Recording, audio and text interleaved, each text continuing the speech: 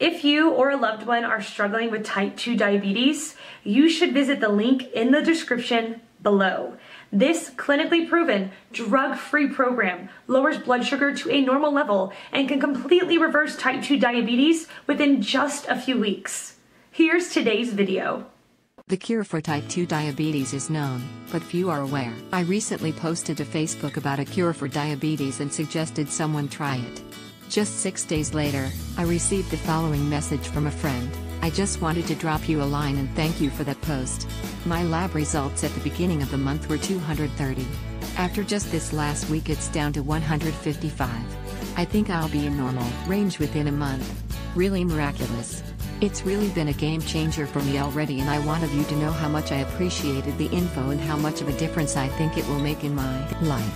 4 months later, the friend posted this to Facebook.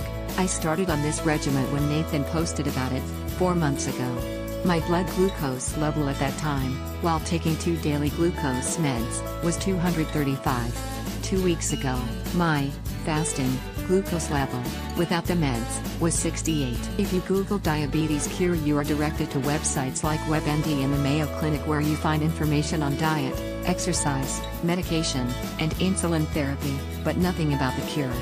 This lack of information may have to do with the fact that Americans spend $322 billion a year to treat diabetes, $60 billion a year on weight loss programs, and $124 billion a year on snack foods. This is about 3% of the U.S. economy. Because so many people's livelihoods are supported by diabetes and its main cause, obesity, the viral effect of people getting cured and telling others is greatly diminished. Because of this understandable stifling of the message, if you are like my Facebook friend and have already experienced the type 2 diabetes cure for yourself, there are thousands of you out there. It is important for you to share your success stories as far and wide as possible. You can simply share this post. Now, here is the cure. Just follow these 3 simple rules. If you are taking insulin or other medications, you must coordinate this with your doctor, as dosages will need to be adjusted downward, so that you don't die from an overdose. 1.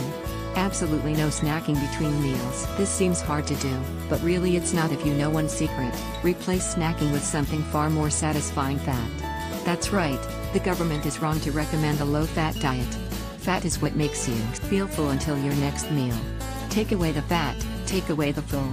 Don't go to an extreme, but do lean strongly toward a high-fat, low-carb diet. One easy way to increase your fat content and quit snacking is to begin your meal by eating an avocado. I and others I know have used this trick to easily quit snacking. Avocados protect you from one of the reasons some dietary research wrongly claims that high-fat diets are bad for you: the danger of gorging yourself on delicious, fatty foods. With plain avocados, there is little danger of gorging. Another danger is clogging your arteries and giving yourself heart disease. But it's been amply shown that the blame for that falls squarely on trans fats, like margarine. If you see any product with the words partially hydrogenated or hydrogenated in the list of ingredients, put it back. It's a trans fat.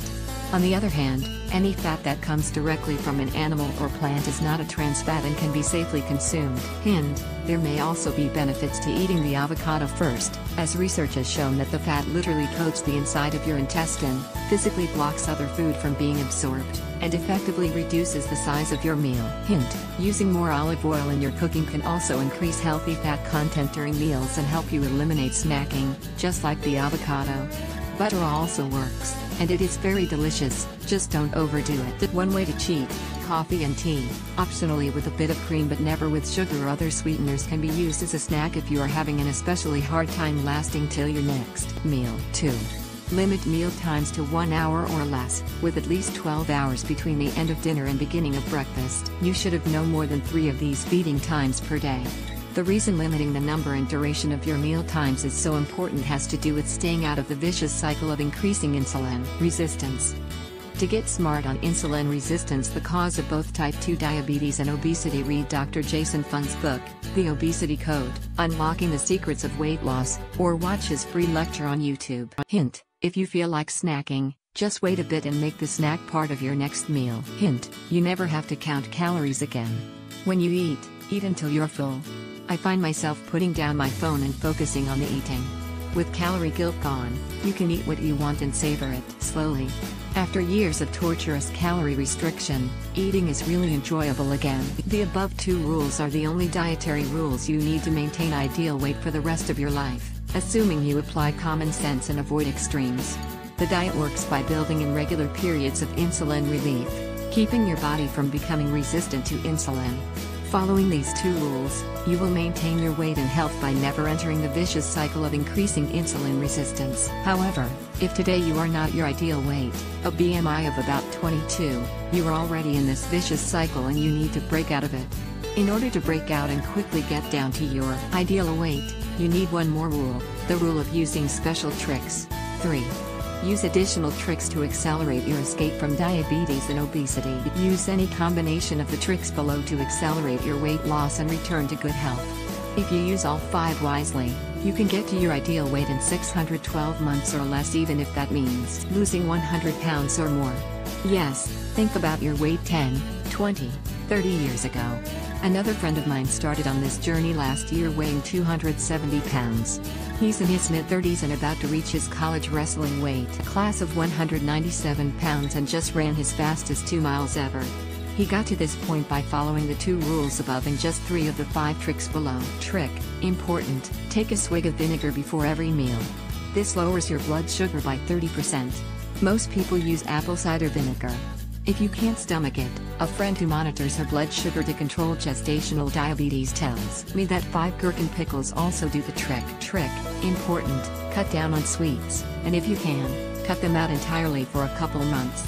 I still eat ice cream about once a week, and know people who are losing weight on this diet while eating ice cream almost every day. But this probably won't be the case for everyone.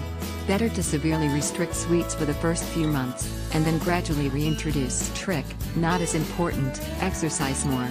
Regularly giving your muscles a workout has been shown to increase insulin sensitivity. I say exercise more because if you're not getting any exercise at all, you're not even trying and probably haven't read this far anyway. Trick: not as important, eliminate breakfast. Instead of breakfast, increase the fat, protein, and vegetables you eat at lunch and dinner. I've eliminated breakfast while increasing my overall daily calories from 1600 to 2500 plus, and still lost 6 pounds in the first 2 weeks. Trick: most important, go for longer periods of time without eating. Yes, fasting. Consume water only for days or weeks at a time. Your fat will literally dissolve away, and with it your type 2 diabetes and other ailments. The definitive book here is Dr. Joe Foreman's book, Fasting and Eating for Health, a medical doctor's program for conquering disease. I highly recommend it. If you're skeptical, read the 200+ testimonial comments on Amazon. I and at least 20 of my friends have tried fasts lasting days to weeks. It works, and it is amazing. Don't let anyone discourage you. Your doctor may be skeptical and resist your efforts to cure yourself, but persevere. Worst case, put your doctor in touch with Dr. Jason Fung, a nephrologist who grew tired of simply controlling pain for his end-stage kidney patients at the end of lives ravaged by diabetes, and decided to do something to help them thrive with the energy of a healthy life well lived. Now follow the simple rules plainly and freely explained above, and help yourself. If you have positive experience with the methods described here, please leave comments below, hit the recommend button, post on Facebook and Twitter, and forward this post to everyone you know. If you don't have experience yet, but are thinking about it or have other questions, please reach out and I will help.